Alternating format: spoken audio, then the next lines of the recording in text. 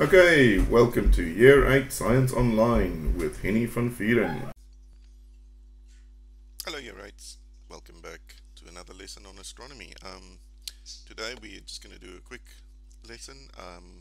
We're going to look at our orbit around the Sun and what it actually means for us. So without further ado, let's jump back into the presentation. So yesterday we talked about what a day is, and and we said that a day is one rotation of the Earth around its own axis. Okay, we said the Sun doesn't move. It's actually not correct to say it's sunrise. We're basically coming into the light, and you can see there goes New Zealand into the darkness. Um, so one rotation is one day. Um, and again, as I said, to say, you can see here's the Sun, and basically you're turning into the light.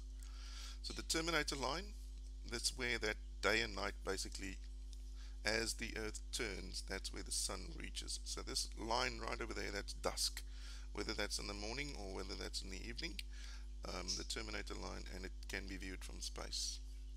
Again, I showed you this little video that I made. Just want to see if it plays this time. Okay, so just for interest's sake, this is a website that I love to visit.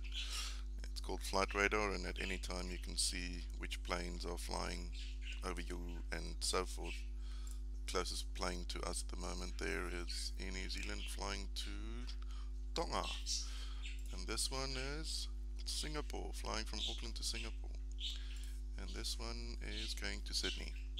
And there's a little one which is probably a private plane from Nelson to somewhere, and sometimes when the rescue helicopters come over you can see them too. So why am I showing you this? The main reason I'm showing you this is, oh, there's a helicopter. I love helicopters. Where did it go now? Hello? Okay. Um, Anyways, the reason why I'm showing you this is because it actually visualizes really nicely day and night. Now, if you look at this picture, you will see that yes, there's a lot of aeroplanes in the air. I understand that. If you look across North America, that is crazy. But and they are supposed to be in lockdown, so just look at that. But anyways, where do we have at the moment? You can see that where it's dark, it's night. So over Africa and Europe, and as it gets lighter, it is you can see the shades change. So it's becoming darker and darker over Brazil at the moment, and Australia. Perth is almost waking up, and so forth. So because the Earth is turning, currently the Sun is shining on this part of the Earth. Okay, now remember that's Africa and this is Africa because we're looking at a round thing that's currently flattened out. So this is the side that's facing the Sun, and this is the side that's facing away. Okay, now if you look at Antarctica down here, because it's closer to our winter time, that's why it stays dark here for most of the time. Even when it's daylight, you can see that it remains relatively dark. Whereas if you look up in the North Pole, you will see that it remains light because it is summer, going on to summer in the North Pole. Okay, or Antarctica. Not Antarctica, but the Arctic region. Okay, so I hope that makes sense. Yeah, as I say, this is quite an interesting. I love when aeroplane flies over, then I just look up who it is and where they're going, where they're coming from. Yeah. Anyways, guys, that's it for this little video. Speak to you later. Okay, so what's the difference between an orbit and a rotation? Now, a rotation is the Earth spinning around its own axis. Okay, it's interesting to note that the Earth is tilted at about 23.5 degrees. Or I need to check that up, make sure that I think this is incorrect. But the point is, it is tilted. Okay, and it means that part of us, this actually brings us our seasons. But as it's spinning on its own axis, it is one planetary day. So Jupiter spinning on its own axis is going to be one day, and so forth. An orbit is actually the time it takes for us to go around the sun, not around our own axis. If you look closely into that picture there, you will see that the little Earth is rotating around its own axis all the time, and then also rotating around the sun. Look at Jupiter, you can see it nicely. Look, you can see it is changing its color a bit there because it's rotating all the time. Okay, so that is 1 year. That is 365 days, 365 and a quarter of a day actually. But yeah, so this is actually our orbit around the sun, and you can see I told you earlier that it was slanted, and when it is winter time in the southern hemisphere, because of this angle, you can see there that the southern hemisphere is further away from the sun than the northern hemisphere. Okay, and that actually means in this case as well that the southern hemisphere is going into winter simply because it's further away. Northern hemisphere now has summer, and that's in June. But when is our hottest months? We're looking at December, January. Look, we are now, if you look at that angle, the southern hemisphere is closer to the sun. Alrighty. We said a rotation is one axis, that's a planetary day. Orbit is one round trip around the sun. Okay, and that is in the case of a planet going around the sun, that is a year. In case of a moon going around a planet on Earth, we call that a month or a month. Okay, and that's 29.5 days. So currently the Earth is spinning. You are physically sitting here and we're spinning on this ball at 1,650 kilometers per hour. So we are hurtling towards nighttime at 1,650 kilometers an hour. Isn't that crazy? Okay, but we are not only spinning at that speed, we're also flying through space around the sun in our orbit. So take a guess what that is. It's a huge number. Okay, it's 107,000 kilometers every hour. That is huge.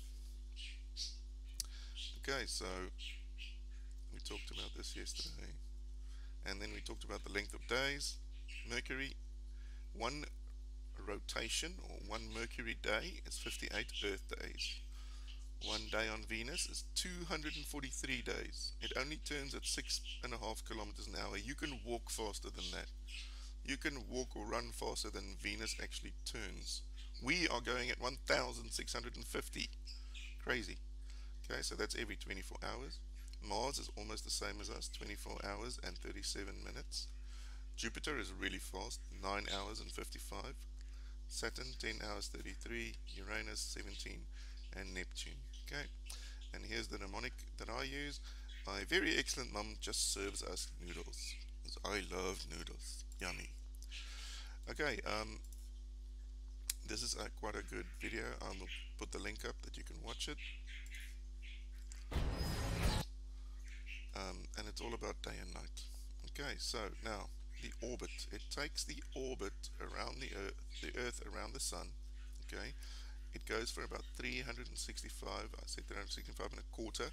That's why every 4th year is a leap year, because a quarter plus a quarter plus a quarter is a whole.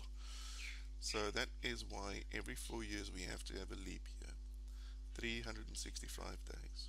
Okay, for the Earth to revolve around the sun. Revolve is not the same as rotate, guys. Revolve is in its orbit. But can you see this is not a round circle? Okay, it's almost round, but it is what we call an ellipse. Ellipse is a fancy word for an oval. Okay, elliptical shape, but it's nearly circular. It does mean that at times we get closer and further away from the sun, but it's nearly circular.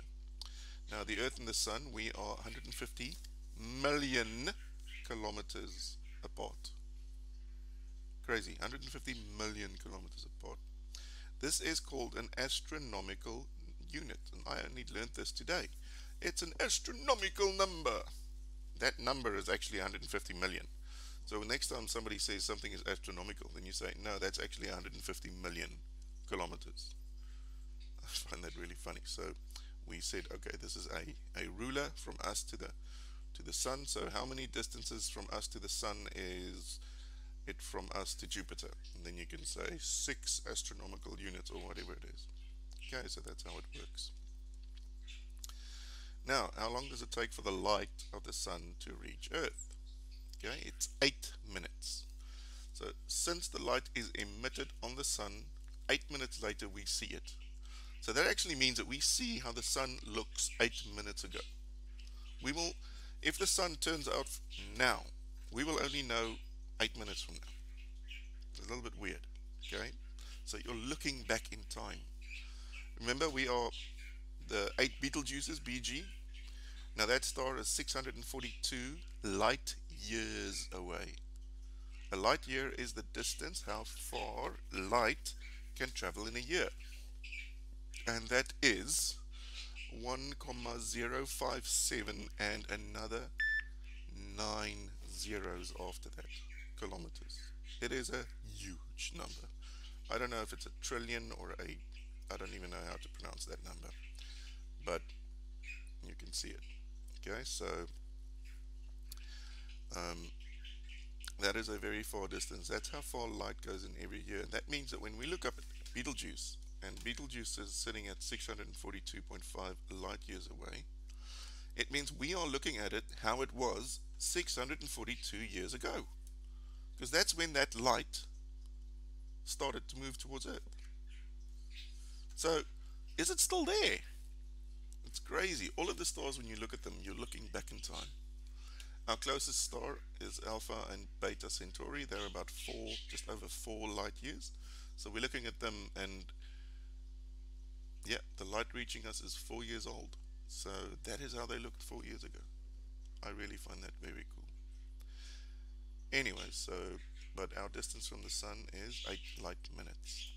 So in order, again guys, 1 Earth year is 1 orbit around the sun. It is an elliptical shape that it follows, and our distance from the sun is an astronomical unit, which is 150 million. Okay, and that's it for today. I hope you guys are enjoying this section as much as I am, because I really love astronomy. Yeah, okay, we'll talk again soon. Thank you. Bye.